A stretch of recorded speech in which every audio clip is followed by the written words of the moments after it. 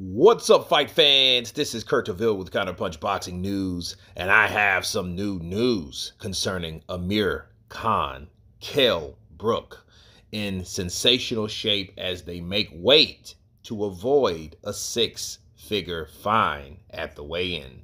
Amir Khan and Kell Brooke's anticipated fight is on Saturday night live on Sky Sports Box Office.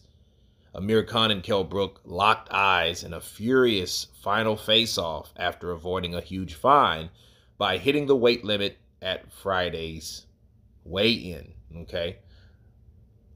Of course, we know Khan and Brooke will finally settle their feud inside the ring in Manchester on Saturday.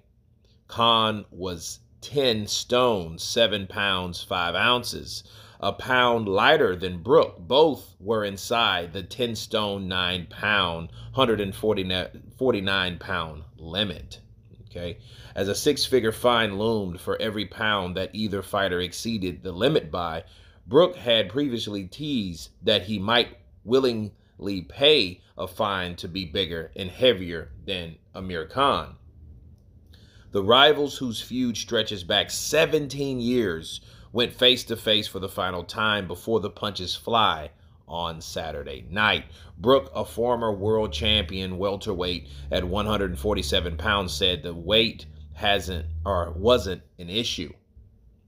He says, "I feel amazing. I've done the hard work. I will fuel up, then come in cool, calm, and collected. It's going to be electric.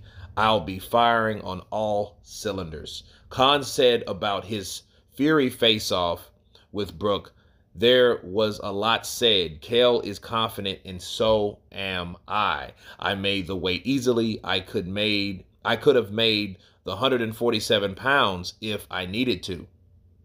The next time we will see each other will be in the ring. Kell will be shown who is the better fighter." Okay. Now, let me counterpunch. I think these guys should have fought a long time ago, but I think it's much needed. As you can see, the crowd was electric. They were ecstatic, and you can still tell that this fight is still warranted. It's still respected, okay? They're not in their 40s, or this is not a legendary league type fight where, you know, the best years are way behind them. The best years are behind them, but not way behind them, okay? So, you know, and we look at these two guys as they parallel their careers, okay?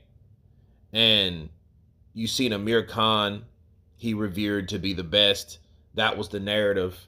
He wanted the bigger fights. He wanted the Pacquiao fight. He got the Canelo fight. Brooke wanted the Khan fight, you know, and he wanted other fights. He fought tough opposition, coming in with an undefeated record against Gennady Golovkin, which at the time was an absolute beast, okay? And he went to his backyard in far as middleweights, and Gennady Golovkin went to his. And he caught Gennady Golovkin with some good punches, but I think that only made Gennady mad, whereas Amir Khan was knocked smooth out by Canelo Alvarez. And it's crazy that both of these guys, you know, wanted to be the best in their area, but at some point they ended up short, okay? And that's what happens, and I think they should have made a legacy with each other rather than other people. But nonetheless, they are here now. They finally agreed on the weight, the venue, the money, the other differences, and we have a fight, okay? So both of these guys made the weigh-in, no drama there. I feel that whoever wants it more will take it.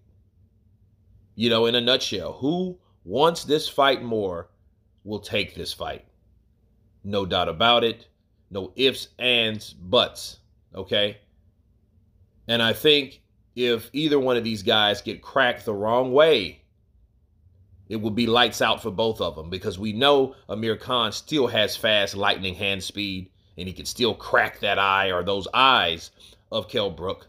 But the same goes for Amir Khan. If he gets caught on that button chin, he could go in as well.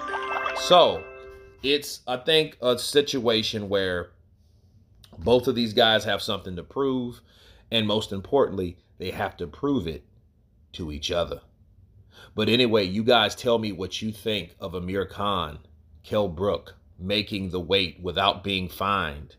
About to throw down from a 17-year wait for these guys to get it on. Tell me what you think. Of course, please subscribe. And you guys been Counterpunch. Peace.